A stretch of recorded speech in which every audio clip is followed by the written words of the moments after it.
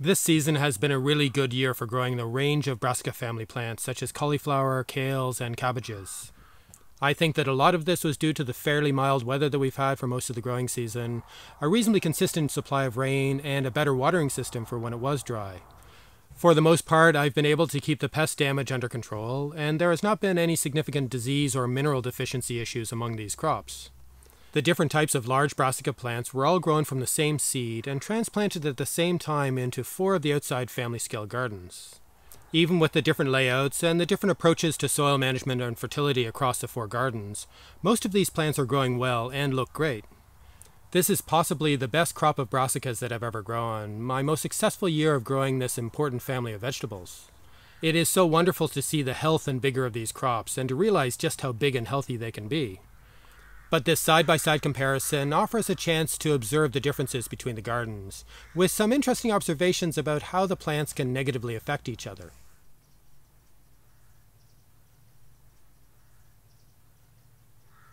There is quite a wide range of different brassica crops that I grow in these gardens, and there is a lot more that I could grow. But it can be difficult to fit them all in, with different space requirements, different planting dates, and different lengths of time that they need to grow in the garden before harvesting. And a lot of the crops can be sown multiple times during the season, with different varieties available to stretch the harvest times throughout a lot of the year. There are so many options and different ways to approach this, but this year I've decided to sow 3 different batches of the larger brassica plants, and to try to fit in the smaller, faster growing brassica plants in among these 3 main batches. I sowed cauliflower and broccoli plants earliest in the season, which were transplanted into these 4 gardens in the 3rd week of April, and then were harvested at the end of June and into the first half of July. About 2 months later, in the 2nd week of June, I transplanted in Brussels sprout plants, as well as a type of summer kale, and 2 varieties of autumn cabbages. I have been harvesting from these kale plants since late July, and 1 variety of cabbage was already harvested in early autumn. The other variety of cabbage should be ready from about now until late autumn, but the Brussels sprout plants won't be producing buds until well into the winter. A month later, during the 2nd week of July, I transplanted the 3rd batch of winter cabbage and overwintering varieties of kale and purple sprouting broccoli into the same 4 gardens. This variety of cabbage will be available for harvesting over winter, with the kale and purple sprouting broccoli plants producing tender sprouts well into the spring. This diverse range of brassicas have all been quite successful in the intensive garden, producing strong plants for the most part. They were all transplanted into 3 of the double dug beds, with the closest spacing between plants of all of the 4 gardens. The harvest so far has been larger than in the other gardens, at least when calculated as a yield per square meter or area, but the individual heads of broccoli, cauliflower, and cabbage have been smaller on average than the other gardens. This is what I would expect from this density of plantings. The 2nd variety of autumn cabbage will soon be ready for harvesting, and 2 of the plants are really large, most likely helped by the empty space created after the harvest of the earlier cabbages. But the other 2 plants of the same variety are quite a bit smaller, likely due to competition from the adjacent Brussels sprout plants, which seems to have stunted or delayed these 2 cabbage plants. This is interesting as the Brussels sprout and cabbage plants were transplanted into the garden at the same time. It seems that small differences in the strength and vigor of otherwise quite similar plants can imbalance the competition and lead to big differences in how well individual plants can grow. This same set of brassica plants were arranged a bit differently in the no-dig garden. This garden has 1 large bed devoted to the full range of this family of plants, with cross rows for these larger brassicas, with each plant having slightly more space than in the intensive garden. Some of these plants do seem to be larger than in the intensive garden, but others are significantly smaller, as it seems I misjudged the layout of this bed. I could have transplanted each of the 3 different batches as a group together so that all of the plants of the same age were beside each other. But instead I grouped the plants according to when they would be harvested, thinking that larger sections of the bed would be cleared and replanted at some point later in the season or next year, and I made a mistake on this. The late planting of purple sprouting broccoli ended up being squished between the summer kale and the autumn cabbages, which had been transplanted about 2 months earlier. And the winter cabbage ended up being squished between the vigorous Brussels sprout plants and the autumn cabbage plants. These younger plants struggled to become established with this close competition, even though the older plants were at least 60 centimeters or 2 feet away. The same range of brassicas in the polyculture garden had similar issues to the no-dig garden, although the layout of the plants was quite different. I haven't really figured out how best to position these larger brassica plants within this garden, where I'm trying to maintain a degree of crop rotation, but also trying to mix in a range of different plants. This season I decided to devote one of the 6 large beds of this garden to these brassica plants, which really doesn't fit into the polycropping methodology of this garden. These various brassica plants were randomly placed across the bed, with the first batch being transplanted into a bed of established salad greens. These early cauliflower and broccoli plants really suffered from this interplanting into an existing crop, and I should have cleared a larger space for them sooner. This was probably made worse by not enough fertility, and neither crop produced anything close to what I was able to grow in the other gardens as a result. The second batch of plants, including the summer kale, the autumn cabbages, and the Brussels sprouts, generally did better, as the salad greens had mostly been cleared by then. But the last batch of winter kale, cabbage, and purple sprouting broccoli struggled with the competition from the more established plants, and may not produce very well at all.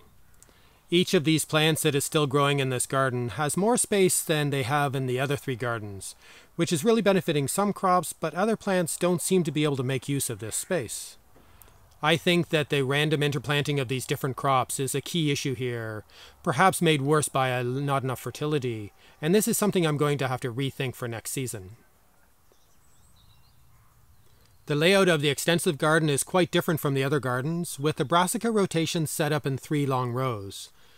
The middle row had been planted with the first batch of cauliflower and broccoli plants, and this was replaced later in the season with a variety of smaller, fast-growing brassicas. One of the outside rows was planted with all of the tall, long-season crops, including the 2 types of kale, the Brussels sprout plants, and the purple sprouting broccoli. The third row was planted with autumn and winter cabbages, arranged in a row from early to late harvest. Each of these plants has significantly more space than is available in the intensive or in the no-dig garden, but slightly less space than is available in the polyculture garden. The fact that the middle row was planted first and cleared fairly early seems to have given more space to the outside rows, which were planted later. All of this really seems to have made a difference, and the plants in this garden are generally larger than they are in the other gardens, and in some cases quite a bit bigger, and they look healthier. This is especially the case with the late crops of purple sprouting broccoli, the winter kale, and especially a few of the winter cabbages, which are all really large plants with huge leaves. It's remarkable how large some of these plants can get when the fertility and weather is good and they aren't suffering from competition.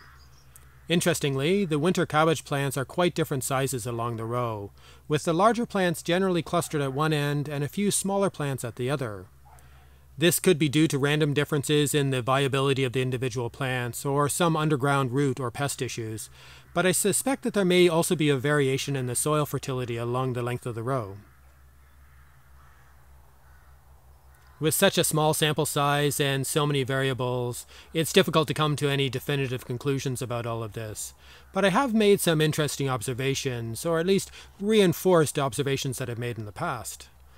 The larger brassica plants seem to have vigorous root systems that can occupy the soil quite far beyond the above-ground part of the plant. Because of this, it's better to avoid planting young plants beside the established plants, as they don't seem to be able to get what they need from the soil. Different types or varieties of plants seem to be much more vigorous than others, even though they may be closely related, and this can cause unexpected competition. The size of each of the brassica plants generally depends on the space that it has to grow in, but not always, and the more space typically produces larger plants that seem to be healthier and more resilient. But maximum yields for a given area can generally be achieved by growing more plants that are spaced closer together. As with many things, there is a balance that can be achieved here, and it generally depends on the amount of fertility that is available, and also the type of crop, and even perhaps the specific variety of the crop that is being grown. It is generally better to group different plants that are transplanted into the garden at the same time, but it's also useful to group these plants according to how long they're going to be in the garden. Trying to achieve both of these can be difficult, especially if I want to grow many of the wide variety of different types of brassica plants. If I want to keep all of these related crops in one section of the garden, in order to maintain an effective crop rotation, it can be quite difficult to figure out how to fit everything in. Essentially, this is a design challenge. How do I incorporate all these different issues into an appropriate planting plan for the gardens, especially when so many of the different crops that I want to grow belong to this diverse family of crops? With larger gardens and market gardens, this can be a lot easier to work out, as each bed can be devoted to a different crop. With smaller gardens such as these, it can be much more difficult to fit everything in, especially when there's a need or desire to grow as much as possible. It's likely easier in climates with hard, cold winters, where there is generally only one crop grown per bed each season. In temperate climates like here in Ireland, where quite a few brassica crops can be productive right through the winter, it can be more complicated to fit everything in. In trying to balance all these issues, I think I've been most successful this season with the design and layout of the extensive garden.